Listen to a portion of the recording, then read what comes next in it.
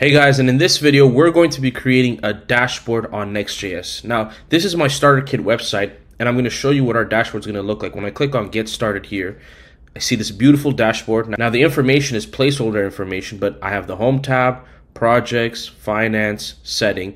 And one thing you'll notice is every time I'm on a different tab, the URL changes, right? Which is fantastic. And this is what we're going to build. And I'm going to show you how simply this can be done with very minimal code. Now, one thing I need you to understand before we get into it is that the sidebar and the nav bar are shared UI. Like, this will not change. The only thing that changes about the sidebar is what tab is highlighted depending on the URL, depending on what slash we're on. So slash home, like slash dashboard, home lights up, slash dashboard slash projects light up, etc., etc. So this is what we're going to be building. One thing you will need is Shadcn and Nextjs. Obviously, I already have a fresh install ready to go, and all that I have is on my main page. I have this toggle to do between light mode and dark mode. We'll do light mode for now. And I have a button that will forward me to slash dashboard. Think of this as a beautiful home page, kind of like my starter kit here, but we're just gonna have a button here, and then when I click on it, it should take me to the dashboard, but I haven't made anything yet, which is why it is empty. So let's go back. Let's do dark mode. All right, so let's create our dashboard. So I'm gonna create a new file, type in dashboard slash page.tsx. What this does is it'll create a folder dashboard and then page.tsx. And then I'm going to use RFC to create a React functional component. We'll call this dashboard page. And then if I save this and I go to dashboard, I see dashboard page. That is beautiful. Now, one thing that we're going to have to do is we're going to create a layout.tsx. And the reason why we have to create a layout.tsx is so that we can have the sidebar and the navbar be shared amongst the different routes, right?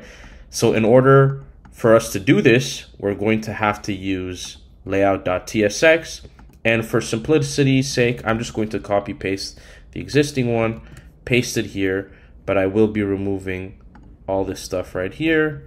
I will change this to dashboard layout. We'll remove the global.css, and then we'll remove this font stuff as well. Just clean it up. This is all we need. Now what we're going to do is we're going to write some JSX. So let's do div.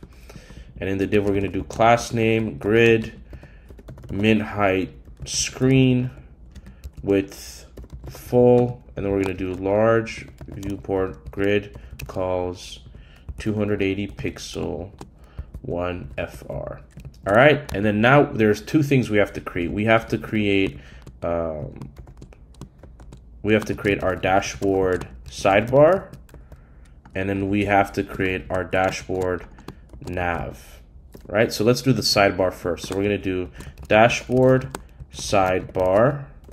Let's do sidebar, right? And let's create this component. So what I'm going to do is under the dashboard folder, I'm going to create a new file, and I'm going to do bracket open components, and I'm going to do slash dashboard sidebar.tsx. So what this does is it creates a folder with brackets, and the brackets essentially are saying this isn't a route, right? So I don't usually put components that are going to be used in a specific folder once in the components folder. I'll just create like an inner component folder just for simplicity's sake, and it just makes things easier to find later down.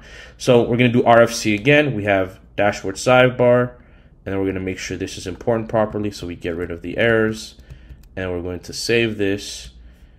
And we are going to do one thing. We're going to make this a client component, and I'll explain why in a second. Let's go back to our thing. All right, okay, no errors, we're good to go. So now we're going to work on our sidebar. Now our sidebar, again, is going to require a little bit of JSX. I'm going to copy paste it here instead of writing this whole thing out and boring you guys, but I'm going to explain exactly line by line how this works. So the first div, large LG block, hidden, border R, height full. So basically this, when it's a large viewport, so large meaning greater than 1024 pixels, this sidebar will show. But if it's less than 1024 pixels, this is default hidden, right? And the reason why this is the case is, for example, in this dashboard, when I make the screen smaller, notice how the sidebar disappears, because the assumption is the person's now on tablet or mobile, and you should probably have some sort of drop down like that, or sheet, I think that's what it's called in Shadcn, because it just makes for a better user experience. So that's what this does. And then this is just organizing, setting the height, all that type of stuff. So let me import next link. And then this CLSX is a very important import. Essentially what this does is this allows you to, I believe it's conditionally render CSS. So if I do CLSX React, a lightweight utility driver used to manage applications of CSS classes. So basically you can use it to render specific classes based on the condition you set. And I'm going to show you that condition in a second. Let me just import, I'll just do add all missing imports. Some of them are, oh, I need to install Lucid React, which is an icon library, one of the best ones in my opinion. One part I want to show you is how I use the CLSX utility function. So essentially what this does is you wrap your classes with it. So I wrap two sets of classes. So the first one is when it's not highlighted. So notice how when it's not highlighted, nothing is on it. But when I click, right, and I'm on /projects, notice how projects is highlighted. The way we achieve this is I use CLSX, I have my first set of classes, and then I do comma, and then you open brackets, and then it's essentially an object. You have your second set of classes, and then you have the condition to which this second set of classes activates. So notice how I have path name equals /dashboard. So what I'm going to do is I need to import use path name from Next Navigation. And what this essentially does is I'll show you guys how this works is when you let me console log path name and show you how this works. So if I console log path name, notice here that when I console log path name, I see /dashboard, and that's the path that I'm on. So the reason why I'm going to use path name is going to allow me to check what path I'm on, and if that path is the one that corresponds with what I want highlighted, then the second set of classes will fire. So for example, you notice here, home is highlighted. Now let me just create another page called projects. So we're going to do projects, and we're going to do page.tsx, and we're just going to do a random component. I just want you guys to see how it changes. So when I click on projects, you see that? And again, no if else statements, none of that, all using CLSX, right? So very simple, very intuitive. And just to keep just to show you that this is not a lot of code, we're just going to remove every other link other than home and projects, because that's all we need. So again, this is how much code is needed. Again, all you need is the link tag, right? You have your class names, you have your two sets of classes. The first one when it's not clicked on, the second one when it's clicked on, and you're essentially just going to copy paste these classes. And then I have a nice icon so that it can, you know, it just looks nice. And you do the same thing. Make sure you have an href that takes you to that path, and then the path name. Also make sure you use path name, get the path name, and then check if it's equal to the specified path that you want highlighted. And this is how easy setting up a sidebar is. So now that we have our sidebar set up, so let's work on our nav bar. So now I'm going to do dashboard nav. I'll just do dashboard nav bar, right? And I'm going to do main class name flex column gap 4 p4 and then large gap 6. Now these are all design preferences. You can have this however you want. I just want to show you how it is that we create a dashboard. So I'm going to go to my components. I'm going to do dashboard navbar .tsx. I'm going to make sure this is imported. Wait, did I? Oh, let me do RFC here, and then let's make sure this is imported.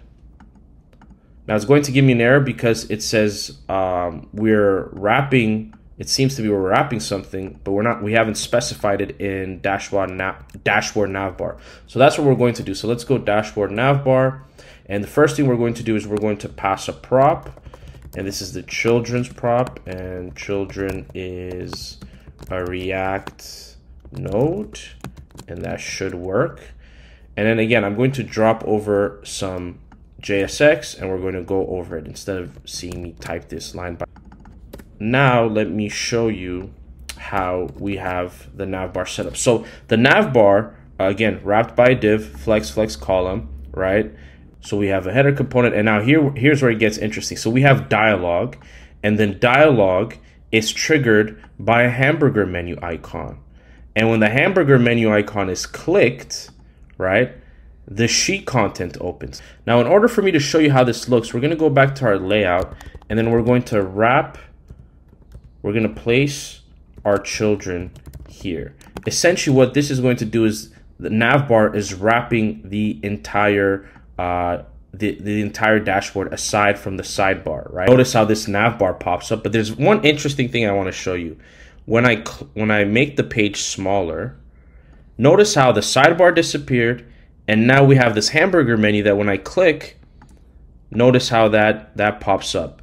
And this is how it works. Let me go back to our code and let me show you. So in the dashboard navbar, this dialog has a sheet trigger, right? So basically that hamburger menu triggers so that this content can show. And this content is essentially just a title, and then you have some buttons, right? Again, if I show you this, if I minimize the screen, when I click on this, these are just buttons. If I click on projects, it's just going to take me to /project. If I click on home, it's going to take me to /dashboard. And again, this is all thanks to Shadcn. If you go to sheet, that's what it is. I just have it popping out from the left. So that's literally all it is. And at the end, again, the navbar wraps children. So you can think of it as the navbar sort of on top, and technically it could be in the bottom as well if we had like a footer, but it's not, and the children is wrapped by the navbar. So the way we have things set up now, when we go back to our layout, we have our dashboard sidebar, we have our dashboard navbar that wraps our children. Now here's the interesting thing. We're pretty much done. All you have to do now is go to your sidebar, and if let's say you want to add another page, let's say I want to add videos page. All I do is copy this link, paste it underneath. I'll do dashboard/videos.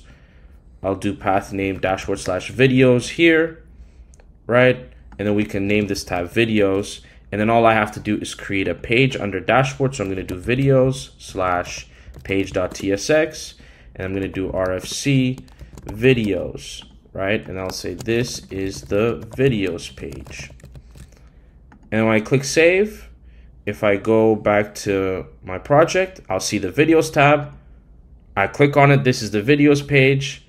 And in order for it to show up on the mobile view, I need to go to my navbar. So dashboard navbar, go to dialog, and then literally just copy here, like from dialog close to dialog close, paste, and then, what was it, videos?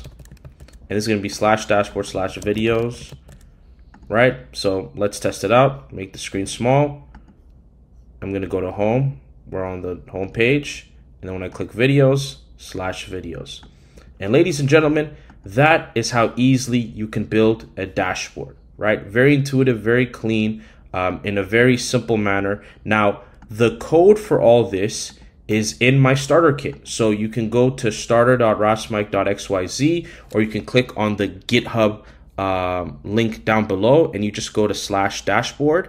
The file convention I use is pretty much similar. And I just wanted to show you the thought process behind it. Again, I will have the GitHub link down below in the descriptions. Just go to the dashboard folder. In fact, I'll just show you for simplicity's sake. So you go on my GitHub, Nextjs starter template, and then you go to app, and then dashboard. So everything is here for you. The code is all here. I just wanted to show you my thought process behind how I build dashboards. But thank you so much for watching this video. I hope you enjoyed it. Let me know if you want to see something else. If you have any feedback, make sure to like, comment, subscribe, hit the notification bell. As always, guys, thank you so much for watching, and I will see you in the